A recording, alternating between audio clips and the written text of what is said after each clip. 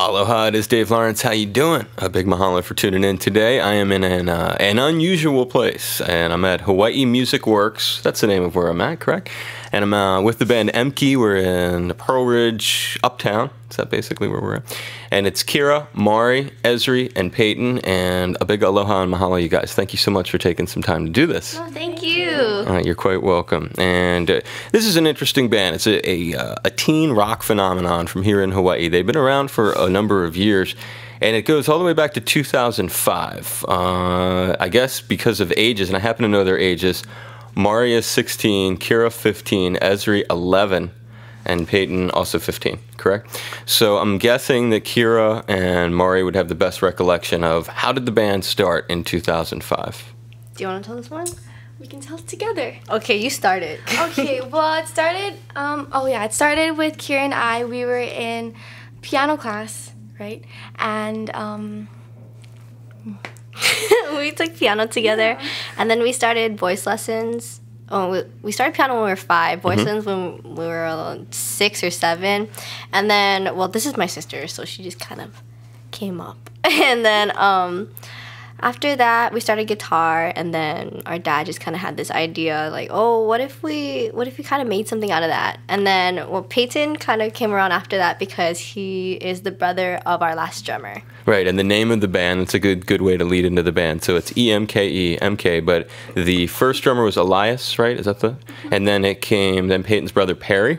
Yes. And then Peyton. Yes. So there's one letter that's not represented in the 4-letter name, correct? Yeah. That's represented, I guess Elias will have some, that's his way of getting recognition long into the future. So the very first, so it starts with voice, then it's piano. Those are your first? Piano first. Piano first, yeah. Then voice. So the two of you meet, you're playing piano together.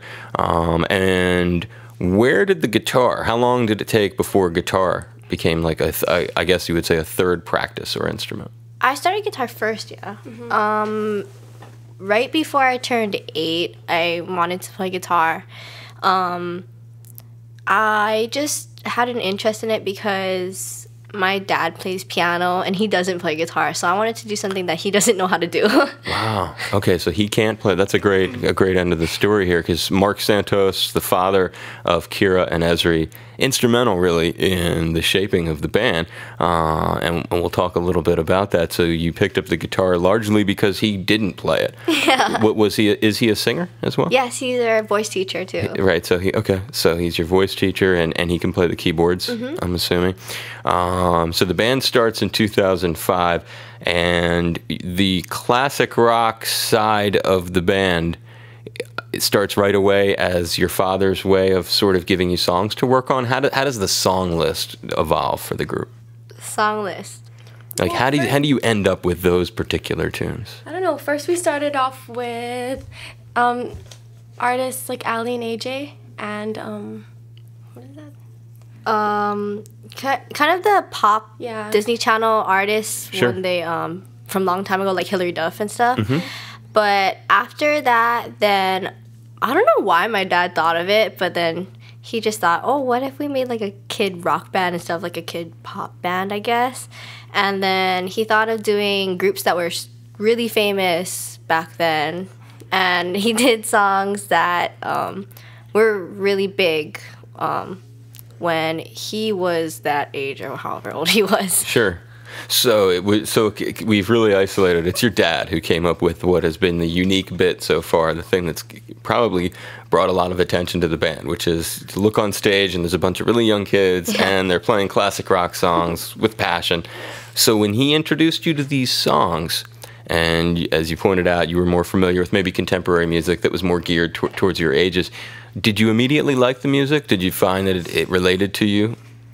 I didn't think I would like it at first because I thought, oh, it's old music because my parents like it. Sure. But after hearing it, and since we already played, we played piano and we sang and like we started guitar, we took an interest to how I guess the instruments played together, and because it had a different melodic quality than a lot of the contemporary stuff. So what you're saying, sort of, if I can paraphrase, is once you started experimenting with the songs, you realized that these older songs, the way they were written and structured, there was something interesting about the relationship between the instruments, and so you kind of developed your own passion for this music. Yeah.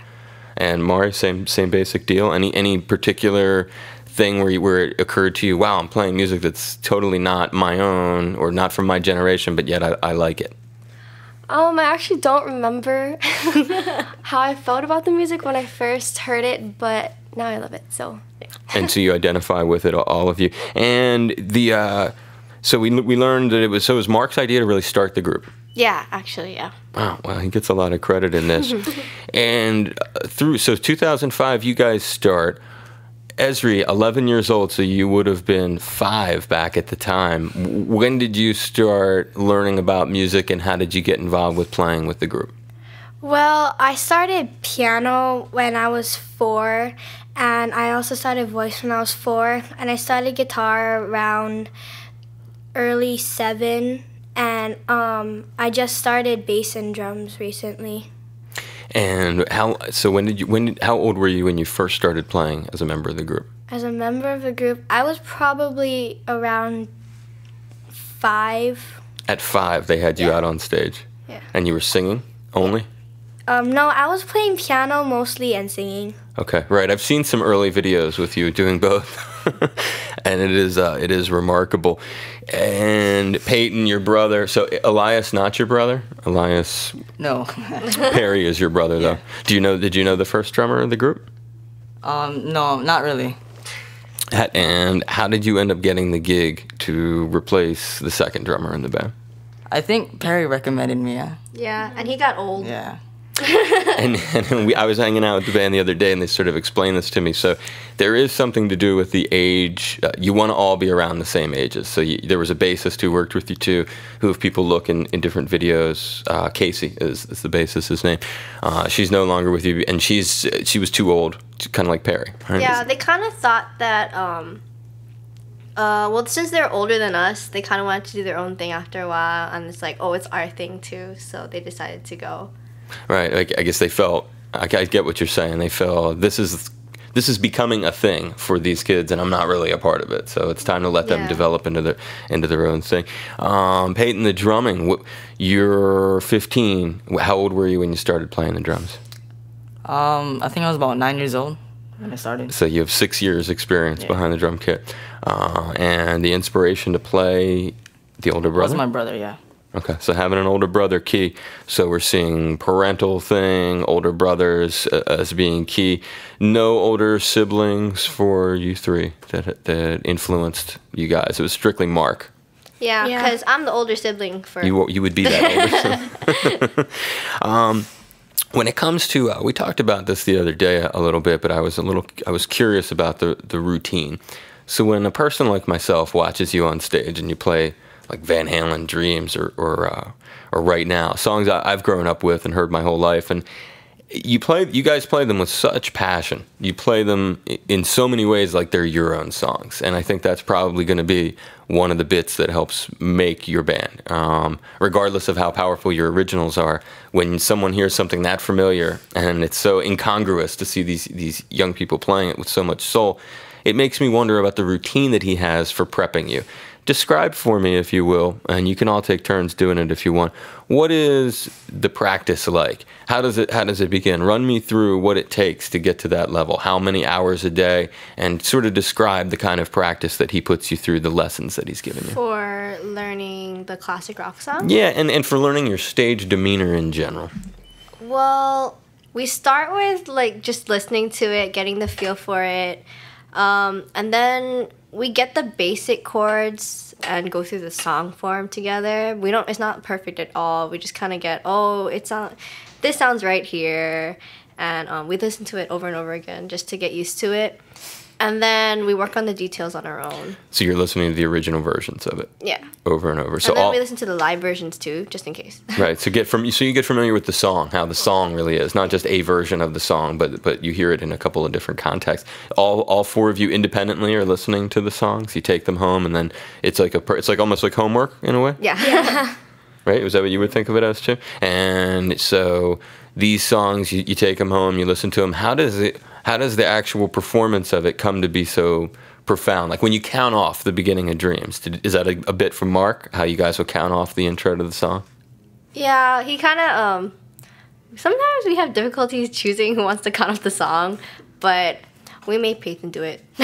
When that one, you both do, right? It's you and Esri, sort of like you yell something and then Esri does the actual count.